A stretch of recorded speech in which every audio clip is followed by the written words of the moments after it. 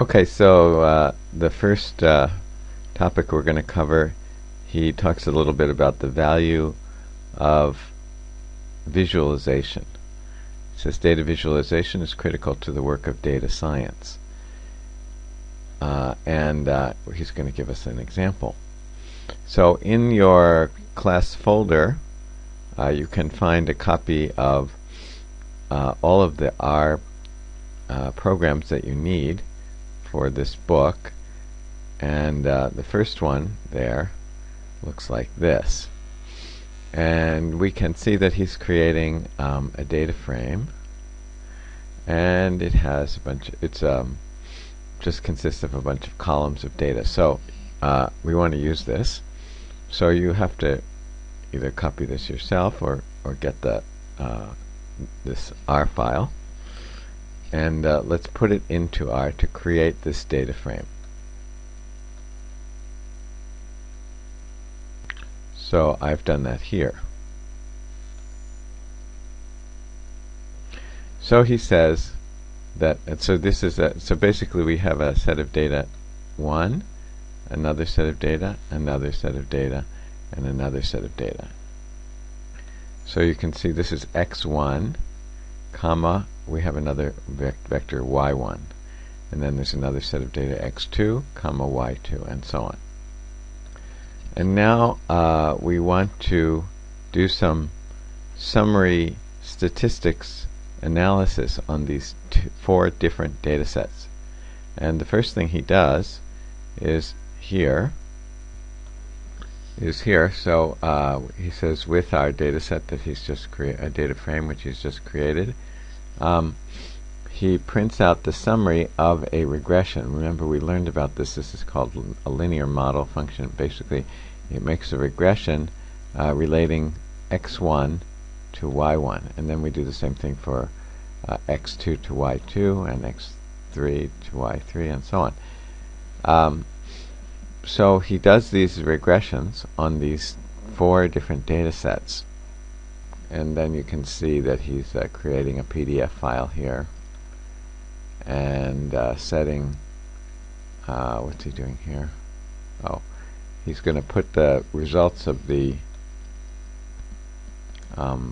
graphs all on one screen so we can compare them.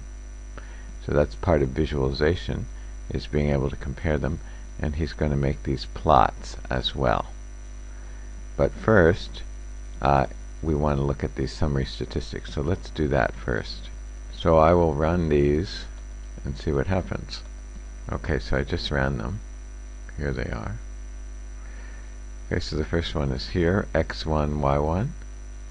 Next one is x2, y2, and so on, x3, y3, and so on. So what we get is, now I explained how to read some of this, even if you haven't studied regression before, but I said that this here and this here are the ones that we want to look at right now, and these are will give you the regression line.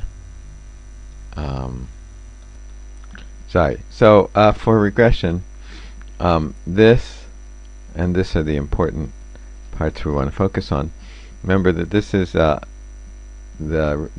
these two numbers give us the intercept and the slope for the what we call the regression line. So, like, just to show you, for the first data set, I plotted it by doing the following.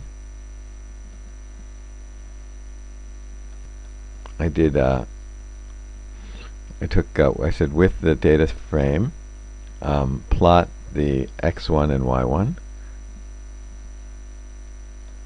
Actually, I did it wrong. I plotted y1 and x1, which I didn't mean to do, but anyway, I'll just show you this anyway, and I'll fix it. But and then I plotted the AB line for the so-called regression line. So I got this. No, this isn't right, so let me fix that. So I want to change it to that. And now I get this data, and then I want to do the same AB line, and I get that. Okay, that looks much better. Interesting. Anyway, so Alright, so anyway, this is the regression line. Okay, so here's the first data set, and here's the regression line for it. Now if we go back and look at all of the data sets that we had, which were from here, and then I did this one, and I got these numbers, and then I did it with these numbers, sorry, with that set of data, second set of data, and I get basically the same numbers. I don't know, let's see, what were the numbers? 3.0001, and this is 3.001, so almost the same. And this is 0.5, and this is 0.5001. So almost the same. And same thing when I do it for data set 3, I get almost the same thing. It was 3 and 5 approximately, or 3 and 0.5 approximately. And with the last one, it's also 3 and approximately 0.5. So I'm getting about the same regression line. I can also look at the summary statistics, which means like look at the mean and well, actually this is not the mean. So here I looked at the mean for x1, mean for x2, the mean for x3. I could have done for x4. I'm getting the same means for all of the data sets. For x, I could also do this for y. So I could look at this data using all these tools like the mean and looking at the regression relationship and so on. And these data sets analytically, or using these tools, appear to be the same data sets. We can't really distinguish them. The author says, though, that we want that an important step is to visualize as well, not just visualize. Well, yeah, to visualize. And I did visualize here, but I was only trying to show you what is meant by the regression line at that point. But he says you want to visualize. So what he means by this, but visualize in this case, so it's not just visualize one of the graphs, because we're trying to distinguish between the data sets, and so just looking at one of them isn't going to do that.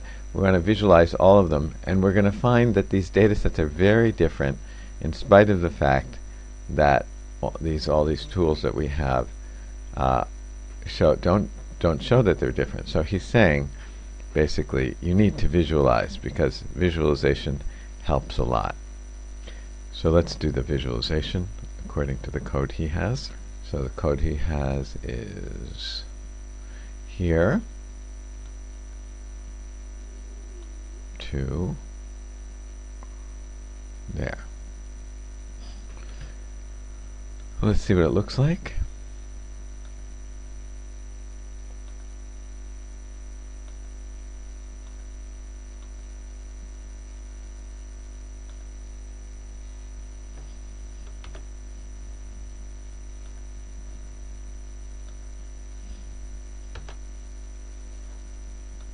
Doesn't look very good. What happened? Why not? Oh, sorry. He's doing this, making a PDF file, so I have to find that file and open it up, right? He's not showing it on the screen, I guess. Okay, so I found it. So are you ready for the visualization, which is supposed to show us that the data is very different in spite of the fact that we got all the same analysis if we didn't do the visualization. Okay, so you can see that set 1, set 2, set 3, and set 4 are very, very different kinds of data, and yet we can't see that with just the tools that we had. So what he's saying is visualize. Okay? And as an assignment for you, see if you can develop this is called the Anscombe Quartet, these 4 data sets, called the Anscombe Quartet. There's some scientists that made these up. See if you can develop a duet. Now there's just 2, you don't have to do 4. 2 very different data sets with the same fitted model. So the data sets are different, but very different, but the fitted model, meaning the linear model that we got, gives us the same results. Just like in this case we got, what was it, 3 and 0.5 for each of the data sets. So you develop your own for homework and submit it with this assignment. Show your data sets that you created and a PDF of the results of to show that they're very different data sets, and yet the linear model that you get is very similar. It doesn't have to be exactly the same, but it should be very similar. So I'd like you to try to work on that for homework.